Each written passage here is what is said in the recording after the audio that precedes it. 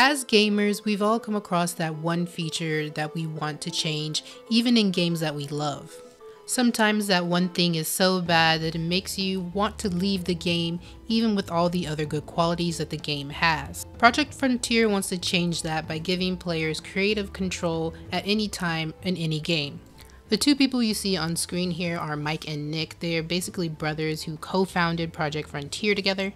Mike is the CEO who previously worked at Epic for Unreal Engine's licensing and consumer regulations before switching over to operations and strategy for the rest of Epic's products. Nick is the CTO who was an engineer for Epic. He worked on games such as Gears of War 2, Gears of War 3, and Robo Recall, as well as Fortnite and Fortnite Creative. Nick designed Slate, which is the UI UX framework for Unreal Engine 4, and was also a tech lead for Verse, which is another programming language that they use for the Unreal editor for Fortnite. The product director for Omni Creator Products, which is basically the parent company behind Project Frontier, Deepak, is the one who reached out to me about this game. He previously worked on titles such as Fortnite, Roblox, and Tomb Raider. And if you join their Discord, which will be in the description below, you'll also meet their community manager, Anissa, who was a Twitch and Discord moderator for about 10 years and also moderated some content for Smosh.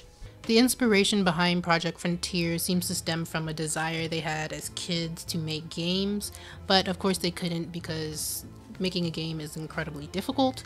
But they decided that, as adults with all the experience they have, they wanted to make a game that if other people wanted to, they could basically make their own game with the foundation that Project Frontier sets for them. We call that Sandbox Creator Lab. Within Creator Lab, we're building our own game. It's not a template project, it's a full-on game. We call it Project Frontier. So it's a session-based game. You're on a team, it's PvPvE. It takes that magic of survival games and also gives you a more directed goal, gives you a nice time box to do it, and you're out there with your own team plus a bunch of other teams who you can either fight with or ally with or just ignore.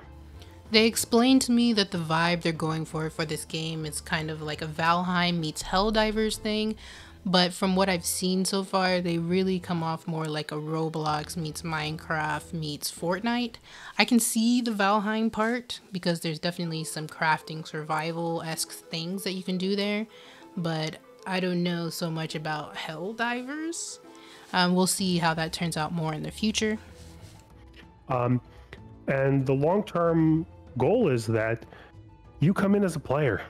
You come in to play Project Frontier, and then you have this experience of, hey man, I can make a better weapon, or that boss was cool, but I've got a better idea, or I was talking to my friends and here's an awesome quest.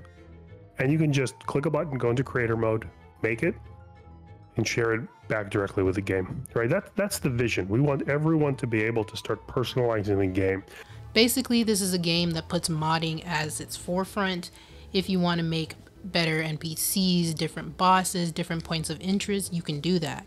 They believe that basically by giving players the full creative control over the kinds of games they play, they can keep it from getting sort of boring, which can happen after you've played a game so much for so long. Games are kind of sterile, you're passively consuming it, and we wanted to make sure that everyone could really be an active participant. And we turned this up to 11. So when I mean Project Frontier is made in Creator Lab, it is entirely made in Creator Lab. So all of the code to Project Frontier, to the gameplay side of it, is available in Creator Lab. So when you go in to play it and you're like, hey, I want to turn this into my own game that's completely different than what these guys did on Project Frontier, while playing, you can just open up the code, start tweaking with it, and play your own thing. Even the maps are going to be procedurally generated, basically to make sure that no two matches are the same. That's right. So we're wrapping up the procedural generation tech. So in the playtest in June, we're going to be playing on a static map. Later in the summer, procedural generation is going to come online. It's almost working, not quite there.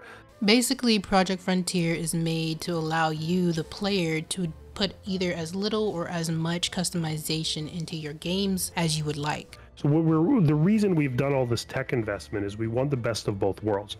We want to let someone generate a POI, make it really, really nice, and then the PCG map is going to pull it in, but it's going to pull in a different combination of POIs. It's going to put them in different places, right? And we can constantly update the POIs we have, as can the creators. So what you're going to get is you're going to get the best of both worlds. You'll have a procedurally generated map, so each playthrough will be different, but you're still going to have that bespoke, handcrafted, beautiful landmarks that you interact with. Assets that you make and save in Creator Lab are basically going to, at least in the future, they plan to have it integrate into the surrounding area so it looks like it actually belongs. It's like, if I say this as an insult to me, it looks like I placed an object on it and just put it on top.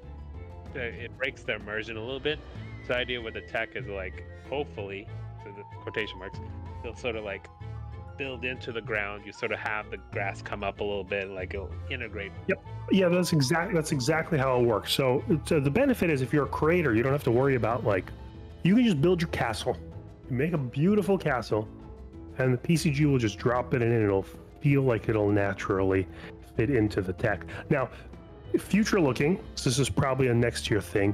We're also working on, like, we call them dyes, but there'll be material overlays on it. So for example, if you build one castle and it's in a like a grasslands biome, it'll look like a grasslands castle. And then if it gets dropped in a snowy biome, the snow will be automatically added to it. So you don't have to go make, you know, like a forest castle and a snow castle. You can just build it once. We'll take care of the variations for you.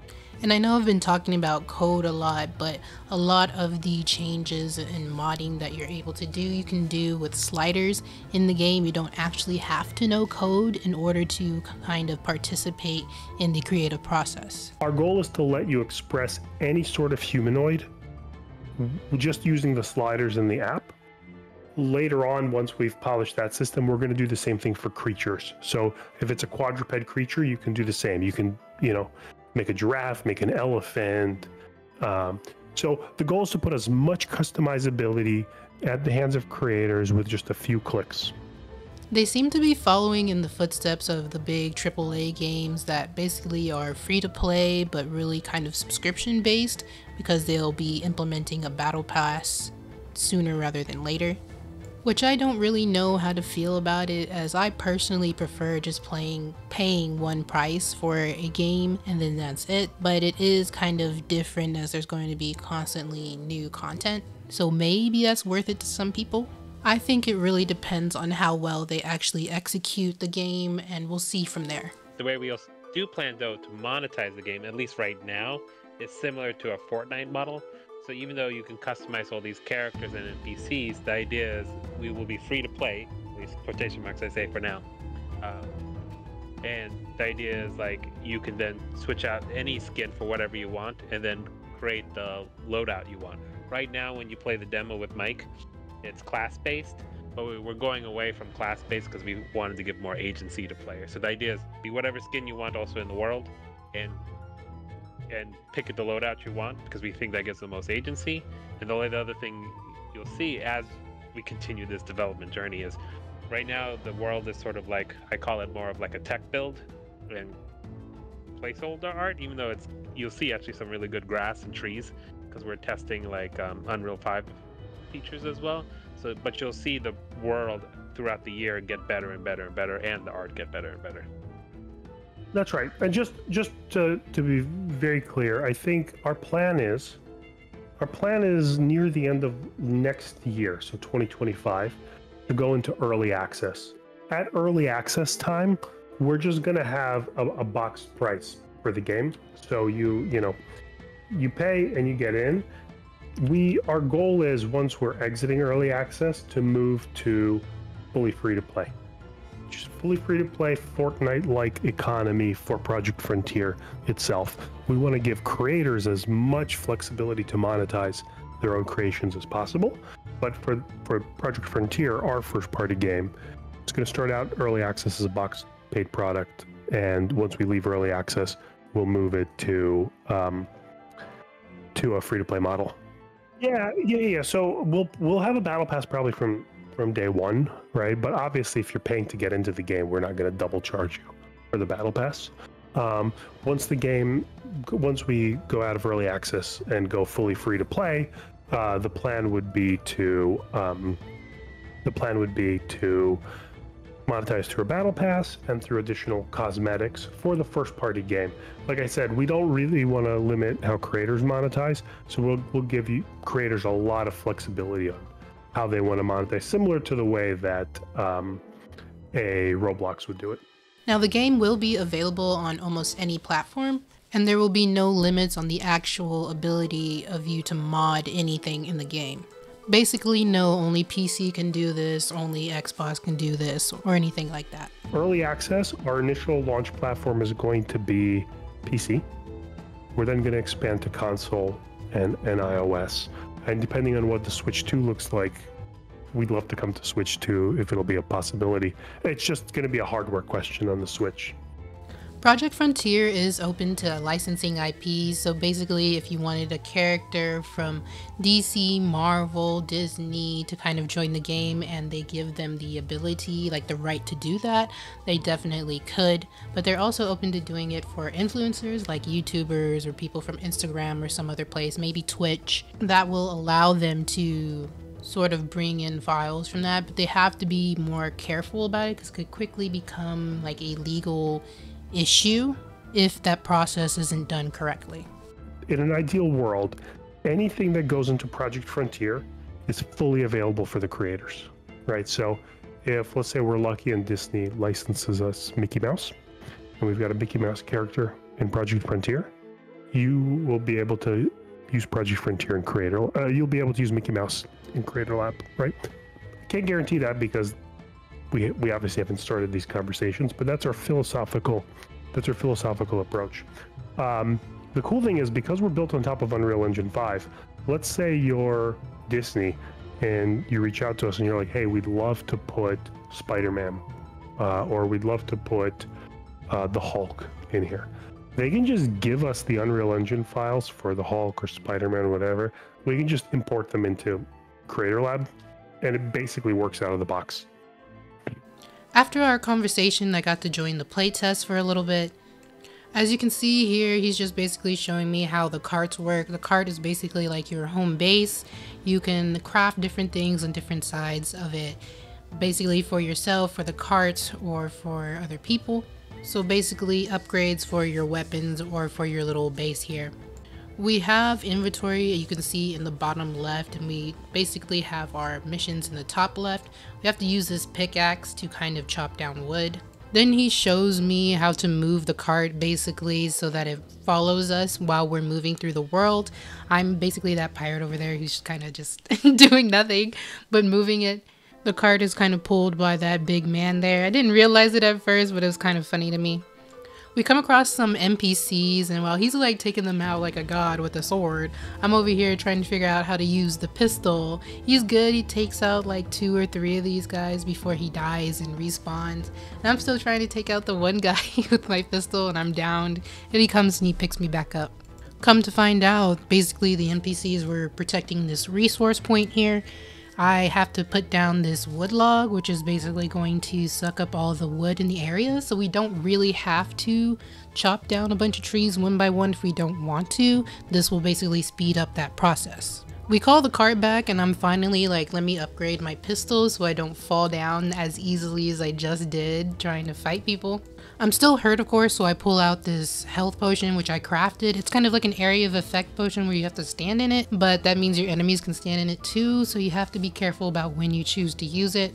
While I'm looking through the other things to craft on the cart, he decides to go and fight this bear over here, which apparently you can block with a samurai sword, which is kind of insane to me, but he takes a lot of damage from the hits that he does take. It seems that most of the NPCs have only like 1 attack right now, which is okay for like a pre-early access build. I'm sure they're gonna get more obviously in the future, but that's just kind of how it is right now.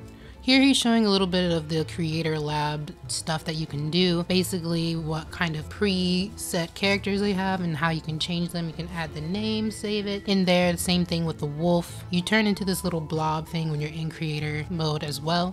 He spawns everybody in on 2 different teams, basically bears versus wolves. That's me, he's assaulting right there. And then he goes and attacks everybody else. Bear basically 2 shots everything. So I'm over here running for my life, you know. After he takes me out, he makes the bears small and the wolves really big, but he still has like the same power as a full-grown wolf, so he's out here taking people out. Listen, back up! Back up! Oh, you Going. Oh, and God. spacebar will turn on the glider. This is awesome. Look at me. Yeah. You're just floating. And that was pretty much the end of it. Of course, I'm going to be covering more of the animal mods for this game. At least that's what I'd like to do once it comes out, because there should probably be tons that are constantly being made with everybody having a hand in the creative process.